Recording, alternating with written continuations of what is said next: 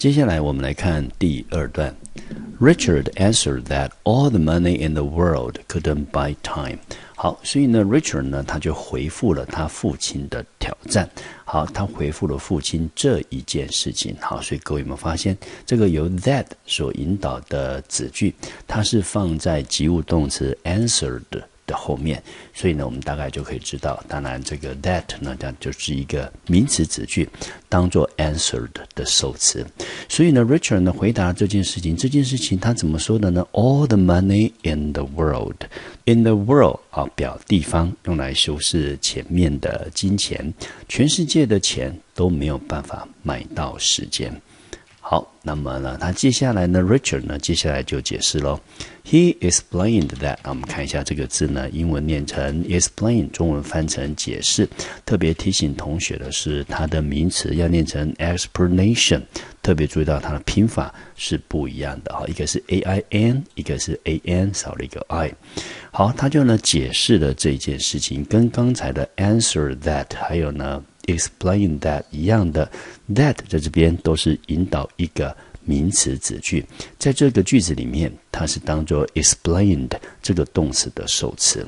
好，所以呢他解释到 He was in love with a woman, Miss Lantry, who was set to leave for Europe in 2 days。 好，这整个就是由 that 所引导的名词子句，在这边当作 explain 的受词。好，他解释到呢 He was in love with a woman。 好，他爱上了一个女人。Be in love with 就是爱上的意思。这个女人的名字叫什么呢？好，她的名字呢大家都叫她 Miss Lantry 了，各位看到吗？这边呢有2个逗点，两个逗点之间如果放的是一个名词的话，这个在文法上面句子的结构上，我们中文就把它叫做同位语。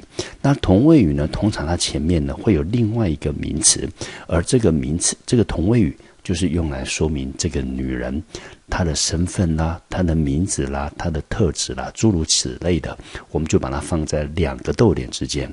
所以呢他说呢他爱上了一个女人，这个女人的名字就叫做 Miss Lantry。 好，那接下来 Miss Lantry 它是一个专有名词，所以呢我们就用另外一个子句来说明这个 Miss Lantry 是一个什么样的女人。那特别注意到，因为 Miss Lantry 呢是故事里面的一个女主角，所以它是一个专有名词，世界上是独一无二的。好，所以说呢你在前面一定要有一个逗点，这个就是非限定用法。好，那这 Miss Lantry 它是一个什么样，她打算做什么事情呢？好，这个 who 指的就是前面的 Miss Lantry was set to leave for Europe in 2 days。 好，我们先来看第一个片语，就是 be set to。 好， be set to 的意思就是即将的意思。好，它的几个蛮常用的片语我们再来复习一下，例如说 be about to 也是即将的意思。好，那第二个片语呢要注意到的就是 leave for。 好， leave for 呢中文就把它翻成前往。那特别提醒同学的是，前往这个字通常后面呢会接一个地方，我们就表示前往什么地方的意思。所以呢他即将前往哪里呢？ Europe 就是欧洲。时间是多久之后呢？ In 2 days 2天之后，他即将起身前往欧洲。 Before then, he would see her only briefly when the two took a cab together to the theater for the following evening。 好，他说 before then。 好，我们看这个片语。好，这个片语呢我们中文把它翻成在那之前。 OK， 在那之前 he would see her， 他呢将会看到她。Only briefly， 好，只有短暂地看到它。好，那 briefly 这个字呢，我们来看一下，它是一个副词，因为它有 ly 结尾的，意思就是短暂地。好，在这边呢，它的用法按照句子的前后文，它的意思呢是短暂地，那它的名词呢就是 brief， 短暂的。好，所以呢他呢只能够呢短暂地看到他，什么时候呢？好，再进一步的说明，那个短暂的时间点是当什么什么的时候。所以呢当他们 the two 指的就是 Richard 跟 Miss Lantry 这一男一女。好，就是当他们2个呢有一个机会呢可以 took a cab。好，我们先来看这个字， cab 这个字呢，当做名词呢，它有几个基本的意思。早先它的意思呢，可以当做马车。后来呢，因为我们现在呢都市都没有马车了，他们有什么呢？他们有汽车或者是计程车，我们中文呢就可以叫做 cab。那因为这个故事的情节呢是在比较早的时候，所以这个 cab 呢有可能是马车，也有可能是计程车。好，所以呢 when the two took a cab， 好，这个 took a cab 的 took 就是 take 的过去式。那这边后面接交通工具，当 take 后面呢加上交通工具的时候呢，我们中文呢就可以把它翻成搭乘的意思。好，所以呢他们短暂可以在一起的时间呢，就是当他们一起可以搭上马车或者是计程车的时候。去什么地方呢？他们搭车子要去的地方是 to the theater。 好，那 theater 的意思呢，中文就把它翻成戏院或者是剧院。他们什么时候有机会可以一起搭乘车子去戏院呢？就是 the following evening， 接下来的那一个晚上。接下来他说 he thus didn't know whether he'd have enough time to tell her how much he loved her. He thus， 我们看看这个字 thus 指的是如此这样或者是因此的意思。它还有另外一个也是很常见的中文意思，我们中文翻成因此。他呢因此呢不知道 whether he had enough time。那我们先来看一下这个连接词，念成 whether。whether 的意思呢，当做连接词的时候呢，我们中文把它翻成是否。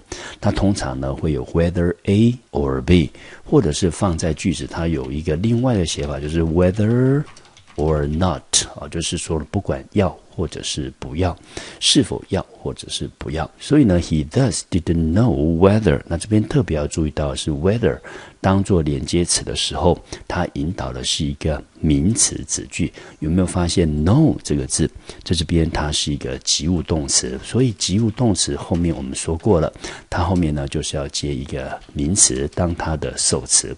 所以 whether 在这边当做是否的时候，它引导的是一个名词子句，在这边当做 know 的受词。所以呢 he thus 他因此他不知道是否他会有足够的时间。好，那这边呢要特别提醒同学的是 he'd have， 这个 he'd 其实就是等于 he would have 的缩写。好，所以呢他呢不知道不确定是否他有足够的时间 enough time， 什么样的时间呢？ to tell her， 好，去告诉他什么呢？告诉他一件事。那这边要特别注意到了，这边是由 how much 这个疑问词片语所引导的一个名词子句。为什么它是子句呢？它除了一个连接词之外，我们发现它这边呢有 he 是主词，有 love 是动词，有 her 呢是受词，所以整个它就变成了一个子句，在这边当作名词子句。因为前面呢 tell 这个字是授予动词，告诉某人一件事，所以这边呢告诉他一件事，这件事情的内容是什么呢？他是多么着爱着他。好了，所以呢这里呢 Richard 提出了挑战，他告诉他的父亲 Anthony， 全世界的钱都买不到时间。真的买不到吗？好的，那我们就接下来看下一段。